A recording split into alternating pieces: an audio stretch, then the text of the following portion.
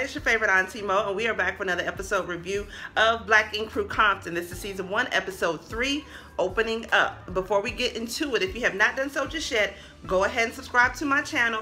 It's so doggone simple. At this point, I don't know what you're waiting on. Matter of fact, let's go ahead and pause so you can do that right now. Look at the bottom, right down there. You see that big red, it says subscribe. Go ahead and click on that subscribe, right? And then you see a little thing that pop up right there with the little bells. Hit all. Boom! There you go. That's all you have to do. All right? Now let me know what you think of this video with a thumbs up or thumbs down, and then hit the notification button so you will know whenever I upload new content. That's the little bell that you just hit. Make sure you hit that doggone bell. If you didn't hit it, go on back and hit it. All right? Now, y'all, this episode of Black Ink Crew Compton was good. I liked it because it was not a whole lot of drama in it. There was some sad parts to it, but it wasn't no drama in it. It was a lot of positivity, and I like that. I like to see the black folks coming together and supporting each other, and I liked it. I hope you guys are ready for the review because I'm ready to give it to you. So let's get right on up into it. All right, y'all, so the episode starts off. KP and Tim, they're at the radio station, and they're promoting the shop because, you know, the shop getting ready to open. They ready to get out there, show Compton what they working with. Ink, art, music. I am Compton. They ready to get it popping or whatever, right? Now, in the meantime, Lemire is at the park, right? Now, he trying to do something special for Danielle, because y'all remember last episode, Danielle showed up at the beach and showed her big pregnant ass. Acted a fool for no doggone reason, and her and him got into an argument, embarrassing the both of themselves out there in the public on the beach, what was supposed to be on some team building stuff, but she came out there on some old jealous girlfriend stuff. So he like, you know what, I know she upset, so let me do something special for her to make her feel special. Child, she get to the park, she come walking up, sliding her feet in some old nasty ass slides. She came up with a stank ass attitude and was like, ladies, let me tell you right here, because I'm a woman, I can tell you, when we make this face right here, that's an ugly ass face. That's an ugly ass face. Don't do that. Don't do that man like that. But she make this ugly ass face. It's like, what is up? What you got me here for? With that damn voice of hers. Ooh. Ooh. So he try to be cute and fun or whatever. He put the little, ooh, why is my hair sticking up right there? Y'all just don't know the hardship it is with my hair. In Texas, with this long, thick hair, ooh, ooh, even the ponytails is too damn hot. Lord, I'm getting off track. Lord help me. He tried to be all cute and fun and flirty, and so he grabbed her by her hand and he put a little blindfold on or whatever, and he reached out and kissed. She like, ew, nigga, stop. She's got this stank attitude for what? For, you know what? Cause she big, she pregnant, she tired, and she probably hot cause she on a damn jean jacket and the sun was out and it didn't look like it was cold out there, so she probably had a lot going on that day. Anyways, so he walks over to where the picnic is. He sits her down. He takes the blindfold off. And he like, surprise. And she again, just because you made a little funk-ass picnic ain't going to make up for the reason that she was hiding bitches. He was like, hiding females? I wasn't, girl, he wasn't hiding nobody. She getting on my nerves, y'all. Danielle, this is the 3rd episode in, and Danielle is getting on my nerves. She's steady pissed because she feel like Lemire was hiding Nessie from the shop. He told her, look here, KP was looking for some new artists. She's somebody I knew from back in the Gap. I brought on into the shop. That was it. And he ain't messed around with that damn girl. So he like, look here. I apologize. I will never disrespect you. I will never put you in any kind of feelings to make you feel like anything is going on. She then does apologize because she says, I realized that I was out of line. I shouldn't have came up there ready to turn up. And my apologies, which was good. I was proud of Danielle in that moment. She apologized, love. But then this boy, Lemire, this boy proceeds to post some good ass whipped cream on her feet and start sucking on her toes in the middle of the park. Lord, now look, don't get me wrong. I love a good toe sucking, okay? My man love my feet, okay? But that's fresh up out the shower with the Bath and Body Works and the cocoa butter and the shea butter. That's when they clean. I got 10 good chicken fingers right here for you. But First of all, she walked up there and she was sliding her feet. I'm sure her toes done touched that ground. How you just gonna put them feet in your mouth like that? Boy, you don't know what the hell is on that ground like that. Don't you know all the kind of diseases and shit out here? And you just gonna put them toes in your mouth like that? Boy. Next, y'all, we got Voodoo Doll and Ink Dripping. So Voodoo Doll and Ink Dripping supposed to meet up and have some drinks or whatever, right? She sends him a text where to meet her at. He shows up there and he like, ooh, I think I'm at the wrong spot. This shit look, you know, ain't no signs out here. What is it supposed to be? He go up in there. Child, it's a whole S&M bar. They got people whipping each other on the stage and bondage and whips and chains and swings and handcuffs and all. I was like, what in the hell is going on up in here? It looked like all kind of what in the hell is going on up. But you know what? I'm not gonna lie. I was interested. I would like to see. Just, you know, research purposes. You know, I'm asking for a friend named Auntie Mo. So they get to sitting down, having some drinks. So he talking to her. He like, you know, so what was up with you? What happened with you the other day at the beach? Because as you remember, once, you know, after Danielle and Lemire got into it, whatever, she left, Tim sprayed her in the face with the water gun, whatever, right? And so Lemire's just like, you know, what happened to you? You went from 0 to 100 and you stormed up out of there and didn't nobody know what was going on. So once again, we get into her storyline about this cult, right? She tells him she used to be in a cult. Her stepfather was the leader of the cult. She starts to get a little bit more into detail about it. She says that they could only eat once a day. He was very mentally abusive to her, verbally, and then it started to become physically abusive. And he's trying to explain to her that he doesn't think that Tim meant to be derogatory towards her in any kind of way, because she says that, you know, she kind of has PTSD whenever she sees a man being disrespectful to a woman or, you know, downgrading her in any kind of way. That's like a trigger for her, and she felt at that moment that's what Tim and Lemire and, you know, everybody else, well, all the other men there were doing at that point, and that's why she got upset and she left. And so after her, you know, explaining that, he was able to understand her a lot more. And she does apologize. You know, he tells her that he wants her to come back to the shop. Shop is supposed to be open up in a couple of days. You know, you supposed to the team. You supposed to be a part of the team and the family. Like, we need you there. She's still, you know, kind of undecided whether or not she wants to go back. So they chop it up from there, whoop-de-woo. Then she's like, I got something I want to show you. Child, she take him into one of her little private room, one of her little Electra Abundance private room she got in the back, takes him back there, proceeds to, I guess, bond him up, start whooping his ass or something. I don't know. I heard some smacking. I heard him saying ouch. So, child, let me find out, okay? I'm just curious, you know. You know, anybody knows about one of them texts, let me know. You know what I'm saying? Research purposes. Y'all, so everybody over there at the new shop, right, you know, it's still under construction, but they over there, they talking about the placement of, you know, where KP is going to be, where Tim is going to be. Now, Tim, we're going to get on Tim in a minute. But, you know, they're just basically talking about the placement where everybody should be. And so Lemire is getting kind of irritated by that. He's like, look here, the shop supposed to be open up in a couple of days. Why y'all just now trying to decide who gonna sit where and what gonna do what and what gonna do what? So they just chopping it up about that. Next thing you know, Ink Dripping, he comes walking in. He got a bouquet of flowers with him. And so, you know, everybody's like, oh, who you got flowers for? You got flowers from somebody? He's like, nah, these flowers are for Erica. Everybody like, who the hell is Erica? Here come Barbie. Oh, they use my government name? Erica, girl. I can't call you Barbie no more. Your name Erica, girl. Let me stop. That's rude. She won't go by Erica. Her mama named her Erica. I'm gonna call you Erica. Speaking of which, the flowers, she got a little card on there, and the card was like, to my beautiful girl, I miss you and I can't wait to see you, love, Mom. That instantly set off a trigger in her. Everybody was like, oh, that's so sweet, that's from your mama.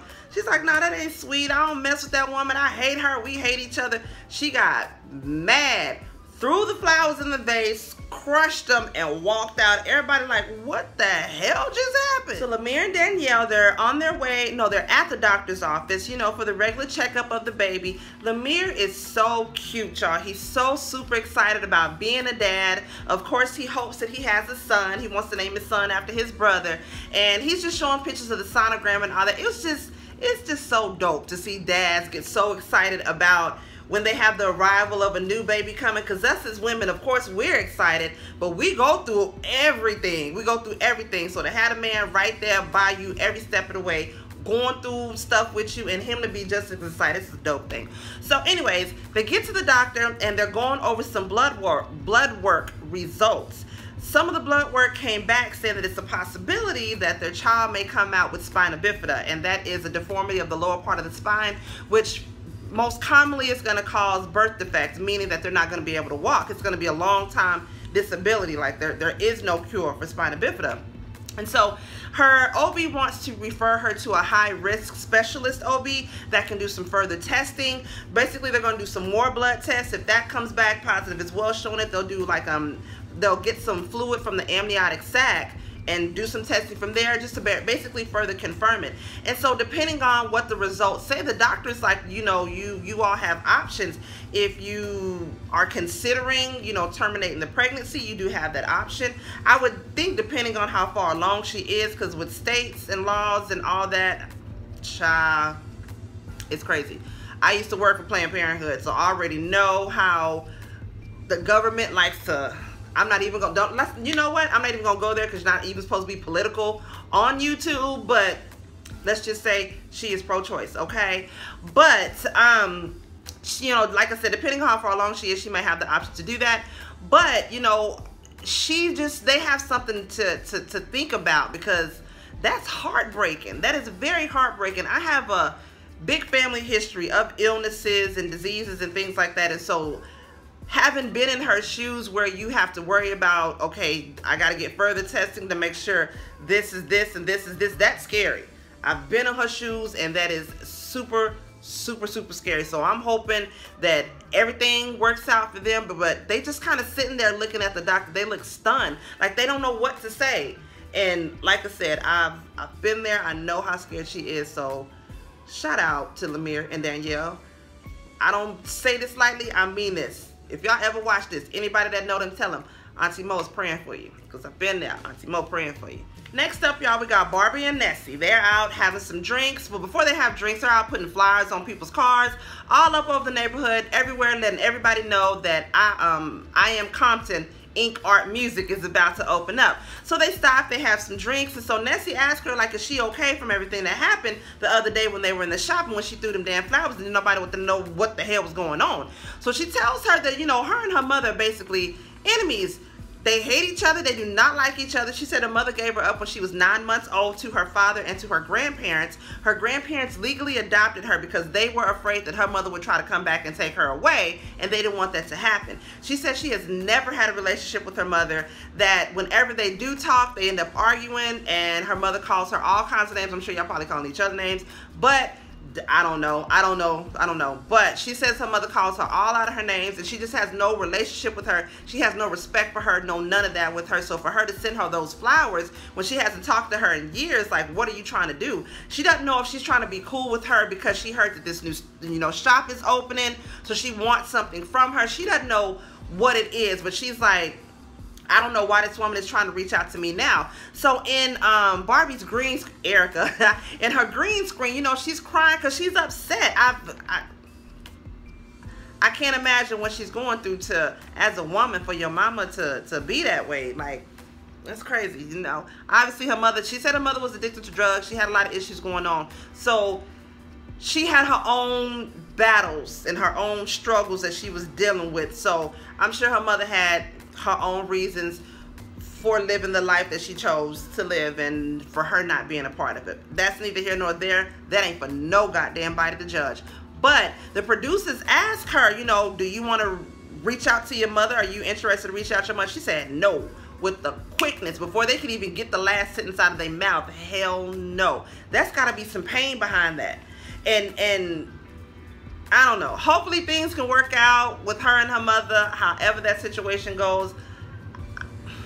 That's got to be a hard thing to deal with, y'all. Moving on from that. Y'all, so AP comes back to the shop. Everybody there chilling, trying to do the construction, getting everything going for the shop, right? Side note, y'all forgive me if y'all hear that humming in the background. That is my dryer. Hopefully the background music will drown it out and you don't hear it. But everybody's over there chilling. KP come in looking like a sad ass puppy. They're like, what's wrong with you, my dude? Well, City Hall done put the red tape on a construction for the doggone shop. Come to find out, this fool Lemire, no, not Lemire, this fool KP forgot to submit the permits for the fire, the plumbing, the electrical, and something else another. Lemire's pissed. Lemire's like, why are you trying to do everything yourself? You got a team. How come you can't reach out to people and ask people for help? Lemire's trying to tell him, I got a dude that can get all that done for you. Because, you know, of course, Lemire got his own business. Hello. KP is telling him, dog, like, this ain't no ice cream truck. This is bigger than this. This is a tattoo shop. True that. But let's keep it 1,000. Out of all y'all here, Lemire the only one that's an actual owner of a shop. I'm just saying, if you're going to ask anybody for some help and some advice, I would think you're going to ask somebody who actually owns a business. I don't know. That's what I would do. I'm just saying, no. So everybody's trying to suggest something to him, and KP is just shooting it down. Pew, pew, pew, left and right. He don't want to do with it. He's basically trying to do everything on his own, and he's not reaching out to nobody. But then again, you missing stuff that you trying to get accomplished, bruh. That's what your team is trying to tell you, like, reach out and get some doggone help. Lemire gets pissed. He like, look here, when y'all decide y'all want to get this thing done, and y'all come back and holler at me, because his mind is elsewhere. He's got other things worried about, like his unborn child and what birth defects he or she could or could not have. He ain't got time to be dealing with this old stupid stuff that y'all should have did a long that time ago when y'all supposed to be open up in 5 days. Get the hell on up out of here. So I don't blame Lemire. In that moment, I don't blame him. Like, I got some real stuff going on. Yeah, this is real stuff too, but this is totally different. So he gets pissed and he walks out, and I don't even blame him in that moment. Like, dog, why is we just now in 5 days trying to get all of this stuff together? That don't make no damn sense. Y'all, that irritated me. Y'all, real quick, KP does a tattoo on some dude named Yellow Breezy. It just said triple blessed on his wrist right here. Triple blessed. I mean, how can you judge some letters? The letters look nice. Triple blessed. Triple blessed by the Father, the Son, and the Holy Spirit. I ain't mad at you, my Neezy. Hey. Everybody chilling at the shop. They waiting on Barbie to get back. Everybody biting their fingernails. They don't know what the hell is going on. They thinking, man, she got all that hype. She ain't, because this Barbie says she got some people down at City Hall, and she gonna get the doggone permits. It's gonna take a woman to get the job done. And that's exactly what she does. She came in after sitting, having them fools waiting for forever. Lo and behold, she got the permits. Everybody's happy. Life is good. All right, y'all. So it's the opening night of the tattoo shop, and everybody there. The whole block is there. The whole neighborhood is there, and it's dope, y'all. Okay, they got a little hype man, little hype dude on the microphone. He out there getting everybody lit, turned up, everybody dancing, and they singing and they drinking and they smoking legal weed and they having a good old funky good time. It was beautiful. It was damn sure beautiful. And they outside because KP and Barbie don't want nobody to go inside just yet. They trying to keep the inside a secret or whatever, right? So next thing you know, little Eazy-E show up. We want Eazy. Eazy-E son show up. You know he is Junior Compton because Eazy-E was Compton. So he shows up to show him love and all to I Am Compton. And it was cute. You know, he gonna show him some love to the homies and the lokes and the hoods and all of that. It was cute. All right, y'all. So finally, everybody goes in the shop and it is nice in there. It's lots of color, lots of space. It is really dope in there. They have a part where it's like a little art studio. They have another part that's gonna be a music studio. And then they have another part where they do their tattooing at. So it's dope. It's literally art, ink, music. It's amazing. It's really beautiful, right? So Nessie and Lemire are talking. Oh, side note, Voodoo Doll shows up. Glad to see you showed up, Voodoo Doll. So Nessie and Lemire are talking or whatever, right? And so Lemire is talking cash money. I mean cash money about KP. Like, he shouldn't be doing this, and he didn't do this, and he didn't do this right, and he need this, and he need that. Meanwhile, Tim over here on the side, ear hustling hard. He's circling around back and forth, just pacing, ear hustling hard. Now, you could see, Nessie could see Tim was ear hustling because she was trying to watch what she was saying in response to Lemire talking crap about KP. She was kind of like, yeah, but I mean, you know, like, I don't know if she was trying to kind of give him the hint like, bro, watch what you're saying. Bruh, Tim right there. Tim is like, I don't know if I trust this dude, Lemire. Now, time out. Pause for the cause. I don't know if I like Tim. Tim is giving me very much so Teddy vibes. You remember how whatever beef Caesar had, Teddy had? Whatever fight Caesar had, Teddy had? Teddy was like his bodyguard, basically. He gonna take the bullet. He gonna take the punch. He gonna take the kick to the nuts, the pie in the face, the piss in the eye. Teddy was gonna take all of that.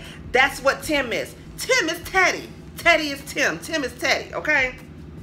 Because he was just kind of like, yo. He gonna be a problem. Tim gonna be a problem. And like I said, the reason why I say this is because Teddy, in my opinion, this is my opinion. Don't nobody come in my comments with that bull crap because I don't want to hear you.